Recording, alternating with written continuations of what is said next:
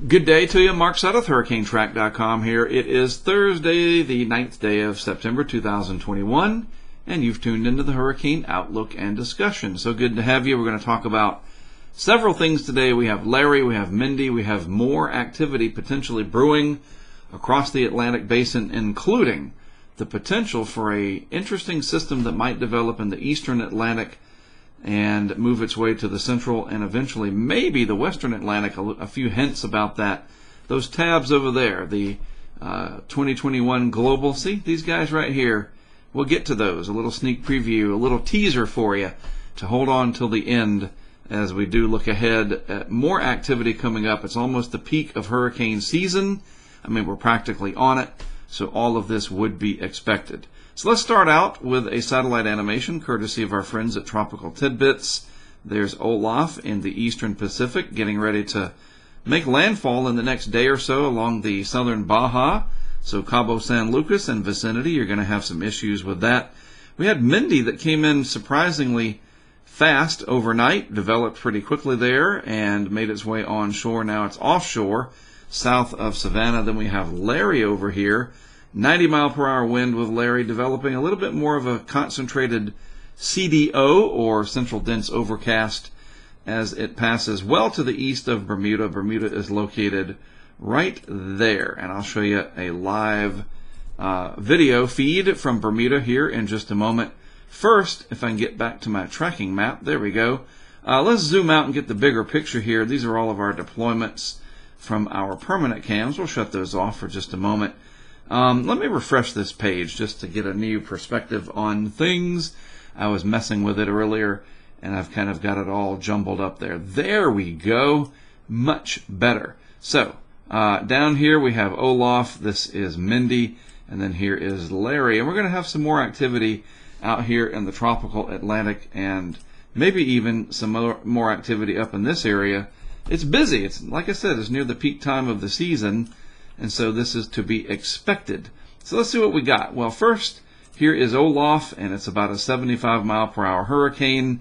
And more strengthening is likely, and hurricane warnings are up, obviously, for portions of the Baja down here, and our friends in Cabo San Lucas and vicinity. All of this area, La Paz up here, and there is some elevation in here, some rugged terrain. It's not just flat like the Everglades.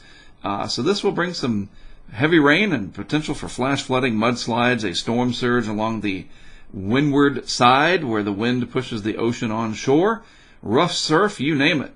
And a good chunk of the southern Baja is going to feel this from Olaf. And then as we can see, as we back out, it should eventually turn back to the northwest and then west and then southwest as it dies away over a more stable environment with cooler water temperatures to its west. Then we have Mindy over here. We're going to get to this in just a moment, all right? First, though, Larry. Larry is passing, well, let's just take a look. There's Bermuda, Hamilton area, and it's about 180 miles or so. This is our little distance calculator on the interactive map from HurricaneTrack Insider, something available to our patrons, part of their crowdfunding support. And this shows us 180 miles or so from Hamilton in Bermuda, and it's got about 90-mile-per-hour winds, pressure 966. I got to tell you real quick, looking at the satellite animation, it looks pretty healthy. Has some lightning in the periphery and some near the central dense overcast there. We got Bermuda sitting over here, some rain showers, squally conditions, just kind of a yucky day out there. I can show you what that looks like too real quick from Howard's cam, if this will pop up. And this is a live look. Kind of a dreary day, a little bit breezy down at the beach. The ocean is off in the distance. Howard does not live right on the ocean. There's the ocean back there, if I'm not mistaken. That does look like the blue horizon, right? The blue ocean and the horizon line. So kind of a dreary day, a little bit breezy, rough along the beaches, but that's about it. Fill up those cisterns a little bit, some tank filling, rains, but nothing too heavy. Because again, the core there, the central dense overcast, the CDO, this part right here, that is the meat of the hurricane. These peripheral rain bands, yeah, they have some punch to them. They can, and they can bring some gusty winds and a period of heavy rain or two. but that is about it. And eventually, Larry is going to move up here towards the Avalon Peninsula, and St. John's here in Newfoundland could be on that right front quadrant. We'll see. Maybe it'll fade more to this way and keep you guys on the west side. That is still a couple of days away, so we'll watch and see how this pans out. And then eventually, Larry's remnants will make their way up to the waters just off of Greenland, and this will actually transport a good deal of heat and moisture up that way. And you know, that's not a good thing for the Greenland ice cap. Not making too much of it, but it really is going to transport what we call this heat flux into the energy field up there of the jet stream and the westerlies, and you get these intrusions that come in from the tropics.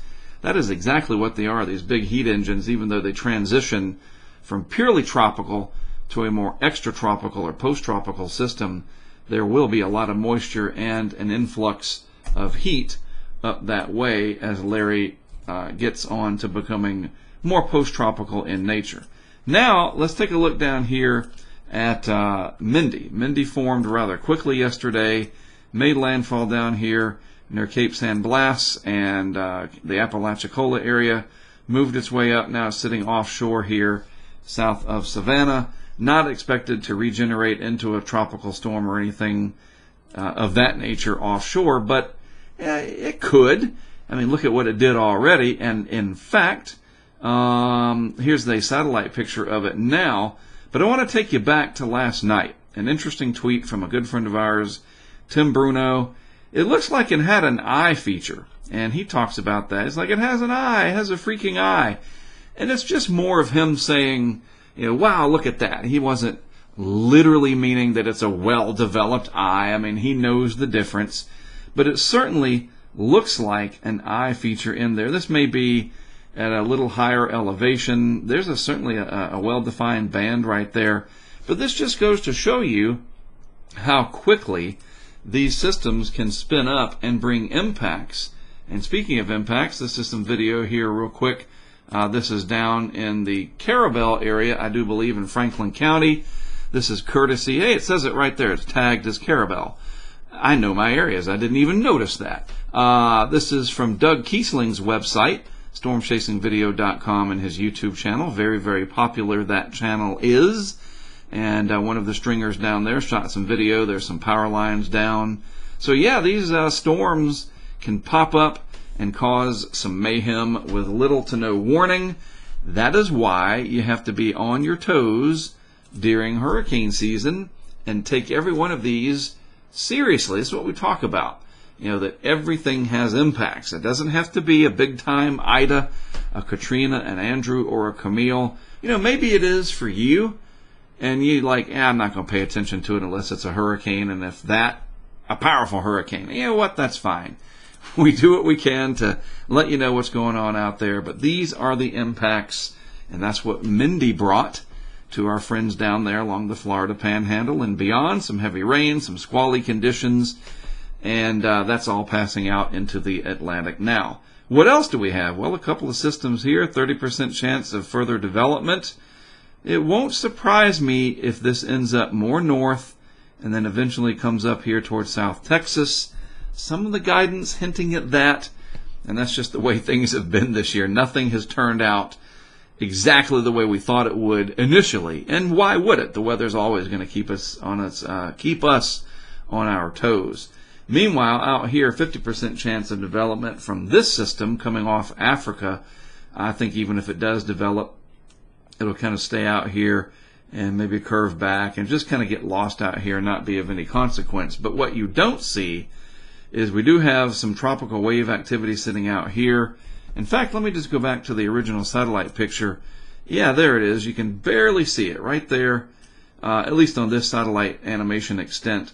We got to watch this. There's some strong winds out here now coming in from the southwest, but this represents energy, and this will move its way to the west and west-northwest with time, and you never know where that could end up later on down the road. Also wanted to show you this. This is the reflectivity here from Mark Nissenbaum's long radar sight. These animations, well, the sight's not long, but the animation is. There's Mindy after making landfall and it's moved out into the Atlantic there, like a 175 frame loop. You know what? Just for fun, let me go down here and change it to 200. We'll add 50 more frames, and it goes back to not long after it made landfall there. And yeah, there you go. As I try to get my telestration, there's the center tracking along. You'll see it comes up here right there just after making landfall down in Franklin County. Very cool radar animation from Mark Nissenbaum. I already went over this, so here I talk about Storm 2K often, and this is a big reason why, because folks are looking at stuff. You get a consensus of what people are talking about, and I wanted to bring this up. These are those things that I was teasing earlier. As we get later in the month, it looks like, and this is the thread on there, the discussion of the models out through day 16. People here can do so in a civil and orderly fashion. They don't just post a 12-day or a 15-day operational shot of a Cat 5 hurricane off of some major city and then just say, I'm just going to leave this right here. There's context. It's a smart way of talking about it. And one of the things that jumped out at me as we scroll down was this post right here from South Florida Kane, SFL Kane, right there, you see? And this is the Euro Ensemble, the SpaghettiOs plot as we call it, clustering some energy here. These are the different ensemble members, a snapshot, if you will. When is this? This would be valid way out in time, around 12 days or so. So beyond the 10-day time frame, but this is that signal that we have to start looking for. And it's not just one singular area like that, you know, or that. There's a cluster there, more chatter, if you will, in the ensemble guidance. So that's something to watch. And then adding to that, the spaghetti plots here that we see from Weather Nerds, annotated here from this poster. Kevin did a good job, and I can show you this version of it where you can actually put it into motion. This is from the 6Z. No, this is the 0Z, I think. Let me think. Let's see where it is. It's either the 6Z or the 0Z. I think it's the 0Z ensembles. Sorry, I had to make sure I knew what I was talking about. This is the 0Z ensemble plot, and you can tell some activity here, maybe some activity here. That's what the other SpaghettiO plot was showing. There's Larry. This is Mindy. There's the reason I'm a little worried. Not worried, that's an overstatement. I'm watching closely the possibility that some energy ends up here in the lower Rio Grande Valley, and then there's more energy trying to gather in the eastern Pacific. The bottom line, you know, it's peak season, and we have a lot to watch. It's not over, not even by a long shot. Then we probably are going to get a more favorable Madden-Julian oscillation setting up towards the end of September, going into October, and that's where you start to really light up the Caribbean and the possibility for more Gulf development. So, lots to keep up with as we go forward. Lots to keep up with today. Larry out there going past Bermuda. We went over all of that. The bottom line, things are busy. You know what? I wanted to mention this because I would be remiss if I skipped it. And I don't like to be remiss, whatever that word means. RIP current statement. I talked about this a lot, so we might as well follow up. You go to weather.gov, scroll down, and click on RIP current statement. That will take you to a list of all of the WFOs, weather forecast offices. For example, this is out of San Juan. You can scroll down. Hey, my hometown, Wilmington. You can scroll down. There's New York. And you just find the area that you're interested in. You say, well, I'm down here along the low country of South Carolina. Great. Well, there's the RIP current statement. Coastal hazard message from Charleston. What is it? Well, it's all about the dangerous rip currents. You can read about it here. There's Tallahassee. This is related to Gulf activity. There's Mount Holly, New Jersey. The point being, we told you Larry was going to generate the swells. It has done so. They're still propagating outward. Go to the Weather Service website, weather.gov. Click on that little rip current statements or beach hazard statement and read it. And you can be in the know. The weekend is upon us. It's coming up tomorrow and beyond. And here's all this information. These swells are going to be out there for the next couple of days, and we got to keep you safe, because if you're not there watching me here there's really not much reason for me to do this anymore. So I want to make sure you stay safe out there. All right?